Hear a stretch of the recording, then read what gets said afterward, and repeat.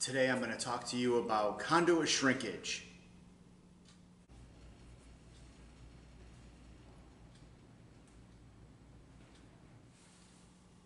Hi, my name is Michaud and I am the electrical instructor. Today we're going to talk about conduit shrinkage. I've been getting a lot of questions, and emails from you guys asking, what about shrinkage? Are we going to add shrinkage? I know in one of my earlier videos I talked about, we'll add shrinkage in at another time, which we will be doing more videos. I'm actually working on more conduit bending videos, adding a Chicago bender on how to bend, how to show some different techniques of bending offsets when, hey, maybe you just aren't 100% sure what to do. So we are going to be working on some new videos. At the same time, what I want to do is a quick little video today on explaining what shrinkage is and what it actually does. So we'll be able to just kind of go over the logistics of what it is.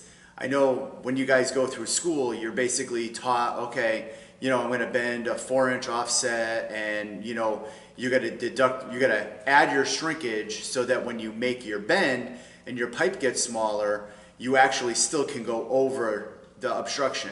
Now, most people, they'll do is they'll just bend their offset, make it a little bit longer, and then cut it to fit. Now, is that wrong? No, it's not wrong. We do that a lot in the field because a lot of times, guys, we don't want to do the math. But if you understand shrinkage and what you need to add to it, that's great. Now, if you're just a 30-degree bender, you don't have a lot to worry about. You just have to remember what the shrinkage is, figure out how many inches you're going to be using, and go from there. So I'm going to show you on the board, what degree bends we're talking about, what our multiplier is, which most of you guys should already know anyway, and then we'll talk about the shrinkage that goes along with it. So stay tuned. Okay, so now what we're going to do is we're going to talk about the shrinkage. We're going to go over the different degree of bends, okay? So we have some bends up here. 10 degrees, 22.5, 30 degrees, 45, and 60. Now, if you've watched my videos, they're going to be kind of popping in and out. If you watch my previous videos, I basically show you how to bend the conduit and where to make your marks. I give you the discussion on where your A mark, your B mark may be. I show you how to bend a 3-point saddle, 4-point saddle, how to bend an offset. Go watch those videos, and then you can add your shrinkage and then practice on it on your own, if that's what you really want to do, okay? I typically like to bend my offsets at 30 degrees. It's an easier pull, it's a better transition. 45 is also a good common one that I use. Your 22.5, you're going to use more for your saddles and things of that nature. But again, even like for me, if you watch my other video, you'll hear that my 4-point saddle video, I love to bend it at 30 degree. It just makes life that much easier because my multiplier, which we'll talk about in a second, is only 2. So, remember, degree of bends that you're going to use, you're going to add that. You're going to make your marks, okay, according to what you're bending. Your offset, you're going to need 2 marks. Your 3-point saddle, you're going to need 3. Your 4-point saddle, you're going to need 4. Remembering where shrinkage is going to come into play when you're looking about going over. So when you measure from the end of the pipe to the center of your obstruction, now what you're going to do is add your shrinkage onto that. We'll talk about that again in a second. We go over the multiplier now. Now, the multiplier is very important. It's something that most electricians should know right off the bat. If you're a novice at this, that's fine. Just remember that, you can find all this information online. You can find it in the description down below.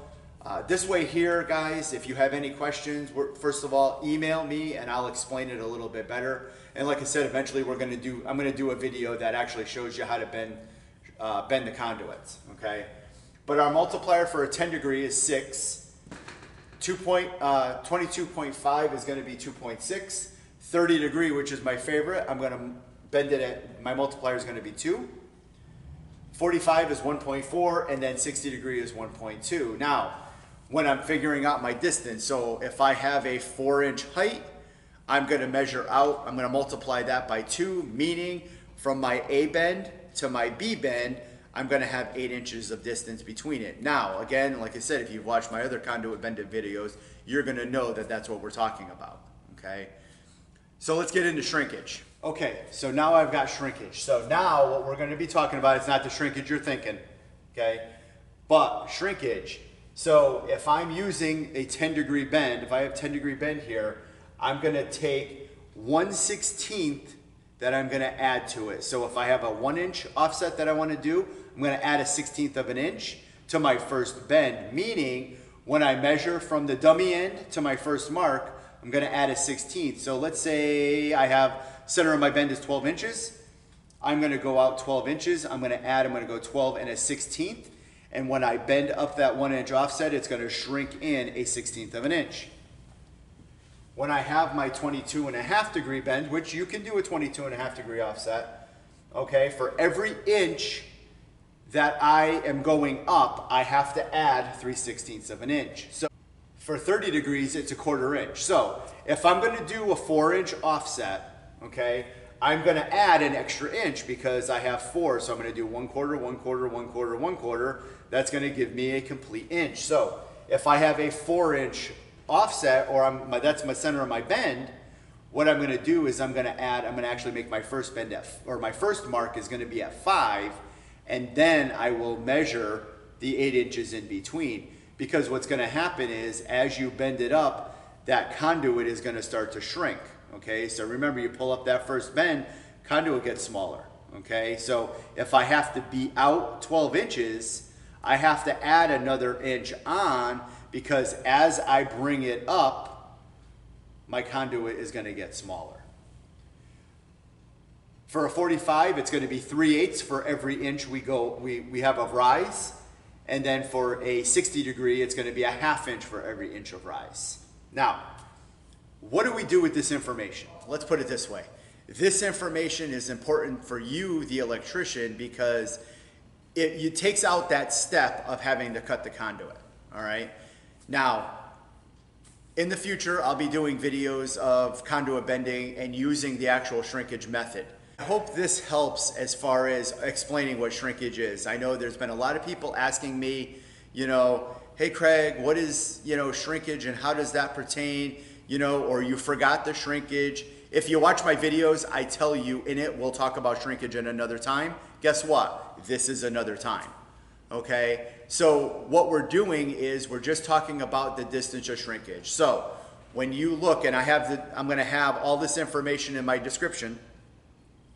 I'm going to have all this information in my description on the degree of bends, my multiplier, and what shrinkage it is per inch. So again, like I said, we'll use 1/4 again. If I have a 4-inch rise, I've got to add a 1/4 inch for every 4 inches. So you're going to take the 1/4 inch, multiply it by 4, that will give you 1, so you'll actually make your first bend at 5. Then you'll measure your multiplier, which is 2, and then your distance is 4, multiply that by 2, you get 8. So the shrinkage is added to the first bend, the multiplier gets added to the second bend. I hope this video helped. If this video helped, do me a favor, give me a thumbs up.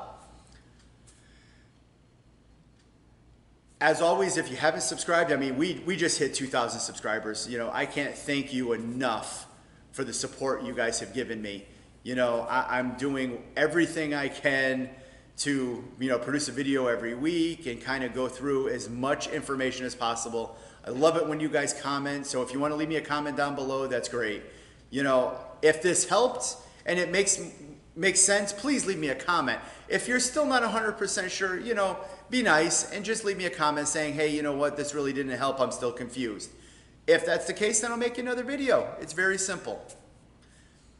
At the same time, if you haven't subscribed already, please do me a favor and subscribe. Let your friends know. At the same time, have a great day and be safe.